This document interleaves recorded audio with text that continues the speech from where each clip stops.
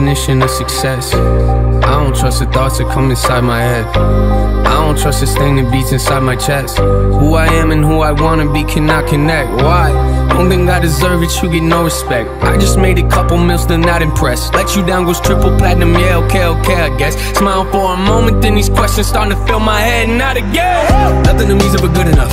I could be working for 24 hours a day and think I never did enough. My life is a movie, but there ain't no telling what you gonna see in my cinema. I wanna be great, but I get in the way of myself and I think about everything that I can never be. Why do I do it though? Hey, yeah. Why you always looking aggravated? Not a choice, you know I had to make it. When they talk about the greatest, they gon' probably never put us in a conversation. Like something that I gotta take it, write something that I might erase it. I love it, then I really hate it. What's the problem, Nathan? I'm lying.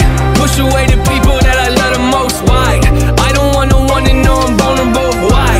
That makes me feel weak and so uncomfortable. Why? Stop asking me questions, I just wanna feel alive until I die. This is an ace flow, just let me rhyme. I'm in disguise, I'm a busy person, got no time for lies. One of a kind, they don't see it, I pull out their eyes. I'm on a ride. They ask me am I okay, they ask me if I'm happy. Are they asking me that because of the shit that's been thrown at me? Or am I just a little snappy and they genuinely care? Duty, most of my life it's just been me and you there. And I continuously stare at pictures of you. I never got to say I love you as much as I wanted to, but I do, yeah, I say it now when you can't hear me. What the fuck good does that do me now? But somehow I know you're near me in presence. Oh, I went and dropped some presents off for Easter to them. Two little beautiful boys of yours to try to ease the minds a little. And dog, you never believe this, but Sharonda actually talks to me now. Jesus and everyone else is just trying to pick up the pieces. Man, how could you touch so many fucking lives and just leave us? They say grievance has its way of affecting everyone different. If it's true, how the fuck I'm supposed to get over you?